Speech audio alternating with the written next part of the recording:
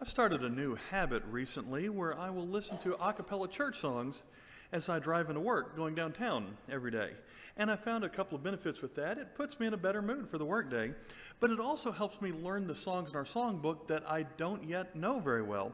An example of that would be Breathe on Me, Breath of God. That's a song I don't know very well. But a couple of weeks ago, there was a day where, as I was driving down I-24, there was an online meeting about to start. And my work phone was in my hands-free holder. I turned on Bluetooth, I opened up Zoom, and nothing happened. And I was getting a little bit nervous. I started fiddling with some buttons. I accidentally played a couple of seconds of a song that I had up and then turned that off real quick.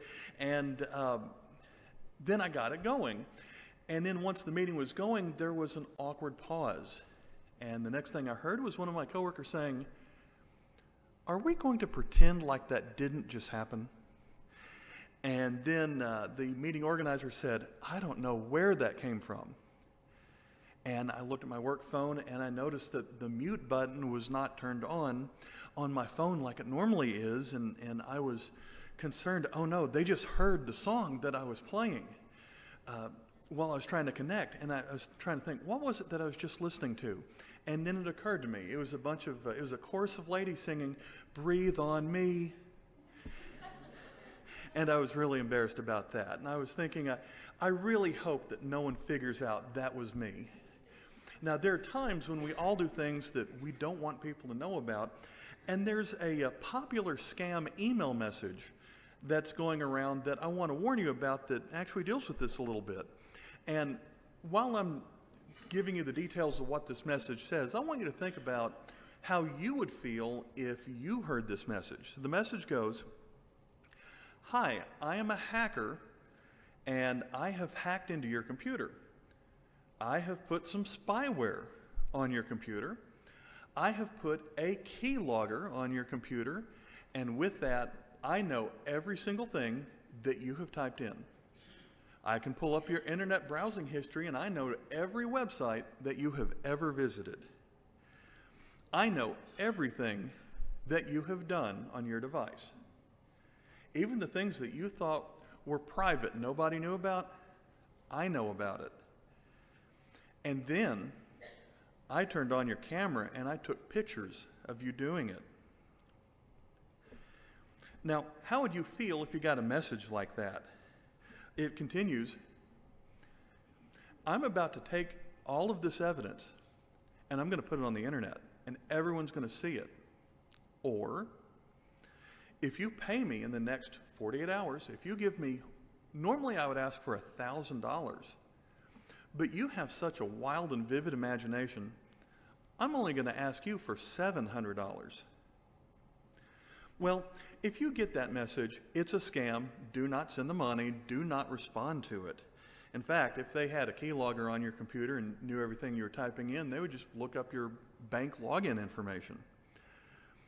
But they used some psychology on this message because they didn't actually say what it was that you were doing.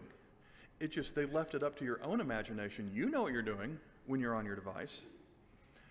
And so you know what it is you've done that you don't want anyone to find out about. And so most people would think of one thing in particular that most people are doing that on the internet that most people don't want about. No one wants anyone to know they did it.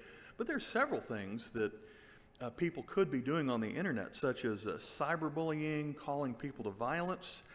There might be some inappropriate online relationships. Some people are committing fraud. There's a new epidemic that's about to hit the teens in this country, and that's online sports gambling.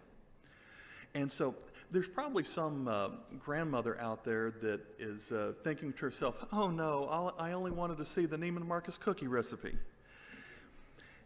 And so, unlike the things that we do on our device, God knows everything that we do.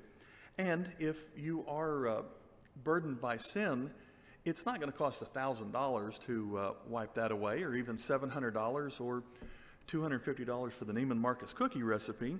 But I have a couple of verses that I want to read that address this situation of how you can have your burdens lifted. Acts 2:38 is one that we use quite a bit, but it's very important here. Repent and each of you be baptized in the name of Jesus Christ for the forgiveness of your sins, and you will receive the gift of the Holy Spirit. So if you've never been baptized, that one act is something that you can do that will wipe away all the sins that you have committed. Now, if you already are a Christian, I'd like to read from 1 John chapter 1, starting in verse 5. This is the message we have heard from him and announced to you, that God is light, and in him there is no darkness at all. If we say that we have fellowship with him, and yet walk in the darkness, we lie and do not practice the truth.